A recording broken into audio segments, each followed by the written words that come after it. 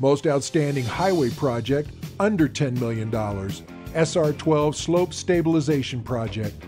A major landslide in March of 2017 occurred along scenic SR-12 between the town of Tropic and Bryce Canyon National Park, taking out the guardrail and the paved shoulder on this narrow portion of roadway.